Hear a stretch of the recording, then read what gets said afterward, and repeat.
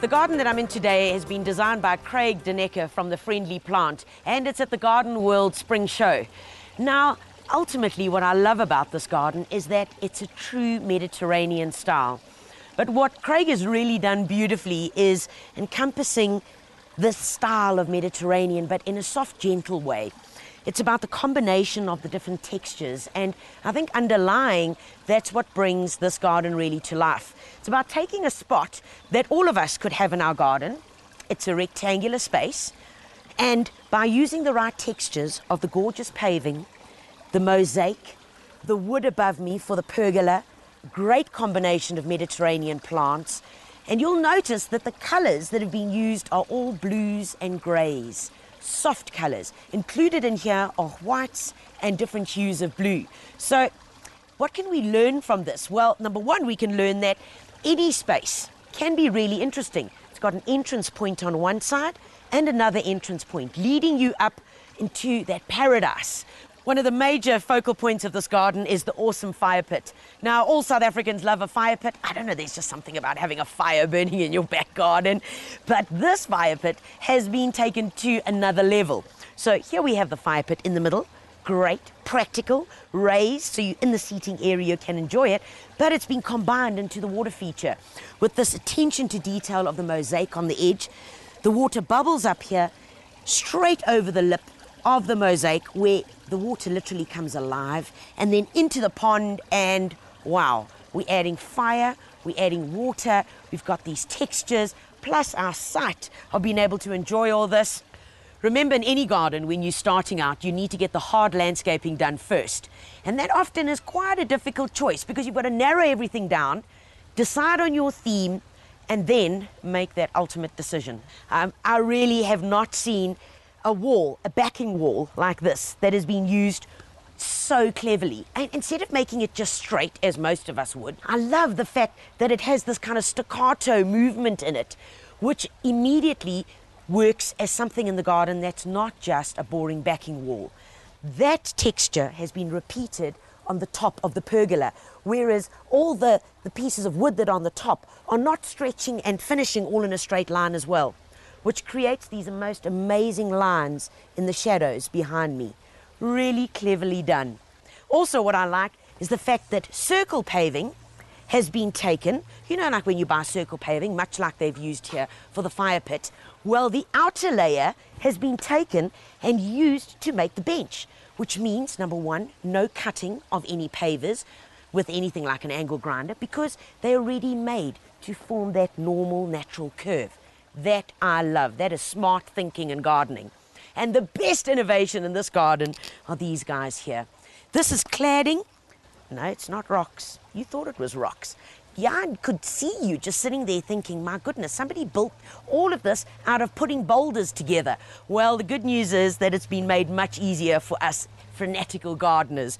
And this simply is a type of cladding. So it's got a flat base. Literally, you'd pick up one of these rocks, put a bit of tile adhesive on the back, and bang, slap it onto your wall. As easy as that. After the hard landscaping, it comes down to the difficult decision of what plants to put in. Let's take a look at some of the plant material that was used. And most importantly, you want to get the trees in first, or those plants that are going to give you the structure of the garden. And the plant material that's been chosen here is perfect for that. Behind me, I've got a very handsome olive tree, Olea europeana, subspecies africana. Big word, very big word, but bottom line is it's an indigenous olive tree. Now, you can also get the edible olive trees, and you'll find varieties like Manzilla mentioned. And remember, they find in two separate areas of the garden centre. The olive trees, which is the indigenous one, you're going to find in the indigenous section where the trees are. And the fruiting olives, you'll obviously find by the fruit section. So don't get confused about the two. Bottom line is, either one that you get is they are gorgeous. The one thing that they have done very, very well in this garden is by lifting the stems and by lifting the canopy of this tree. Simply by pruning away those branches that are coming off the main stem, they've really lifted the canopy so that you're seeing the beauty of the tree and keeping the foliage all nice and high up so that you can also see the underplanting, which is really important. And then we've got a beautiful bougainvillea. Now, some of you will either love them or hate them. But either way, there are a couple that I really enjoy, and this is one of them. This beautiful beast is called Jennifer Fernie. She's fabulous because I'll tell you why. Every now and then she throws out a dark pink flower. Remember, keep it well pruned. And the other thing that you need to remember is that bougainvilleas only flower on their terminal shoots, which means that they will only flower on the ends of shoots. So at some point, prune it, let it go, and then let it grow. Because as you're doing that, then you will get the bracts, or as we know them as flowers, which always come out on the terminal ends. That's the secret to getting it to flower. Of course, you can have the greatest hard landscaping, putting in the right trees and the right structural plants, but if you don't have the right fillers, the garden will fall flat. So let's have a look at some of the choices that Craig made in terms of his filler plantings for this Mediterranean style garden. And wow, I think he's done a great job.